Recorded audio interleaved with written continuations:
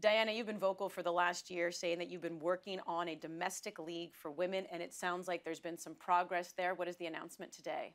Yeah, we are announcing that we are building a women's professional soccer league in Canada. We're kicking off 2025, and it felt like after 6 months of work with myself and my business partner, Thomas Gilbert, that it was time to share that news with Canadians, share that we've got two founding teams, the Vancouver Whitecaps and Calgary Foothills, and two incredible founding partners in CIBC and Air Canada.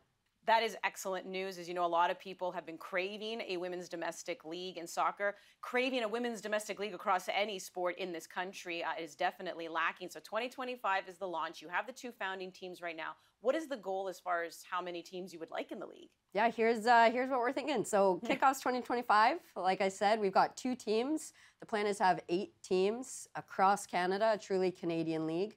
4 in the East, 4 in the West, so we can have a bit of a conference format. And then the goal is to attract some of the world's best women's soccer players to Canada, including Canadian women's national team players.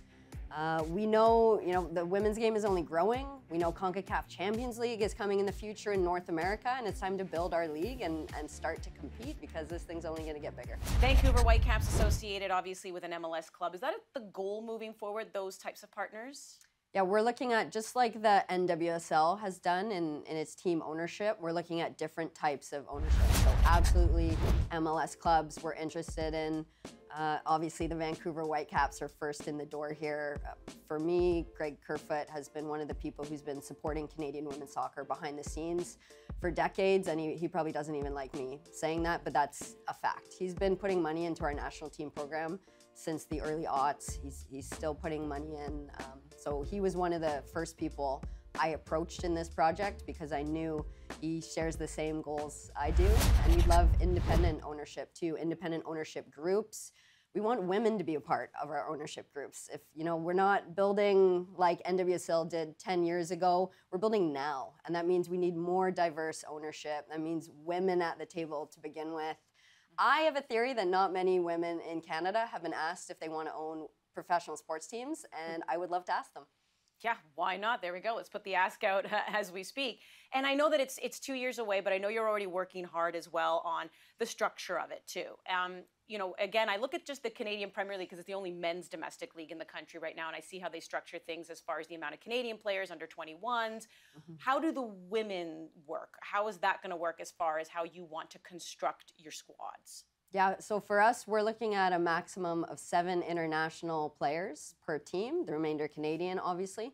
And for us, that's a bit higher than NWSL to really supplement that playing quality of our league just in the first few years. And we do think Canada's a really attractive market for women's professional players. Obviously, incredible standard of living, incredible attitudes towards women in sports. So we want to attract really strong international talent here. Geography, we know Canada's a really big country. Are those some of the challenges too when you just look at transportation?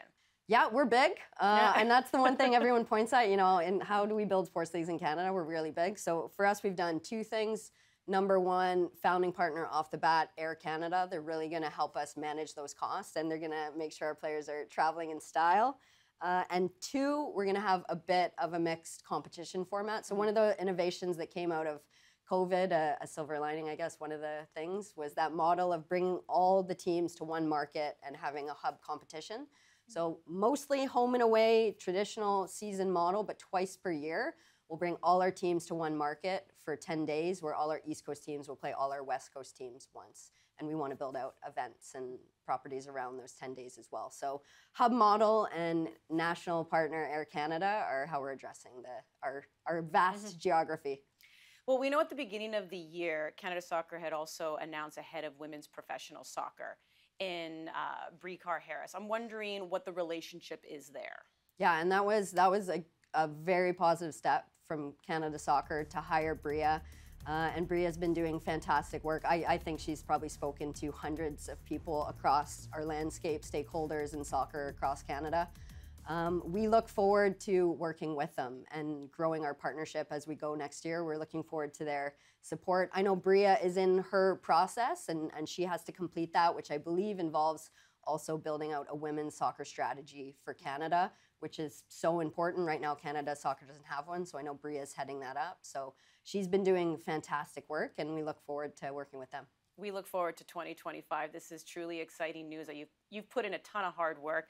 You have the creds, you have the chops, and I know that it's going to go places successfully with you behind it. So congratulations on this announcement.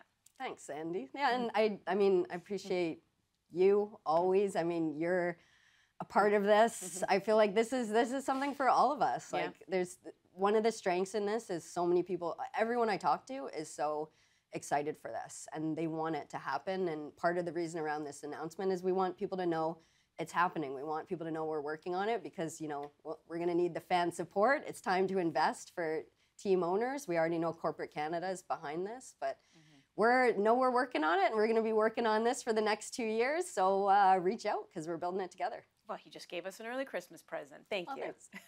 Thanks.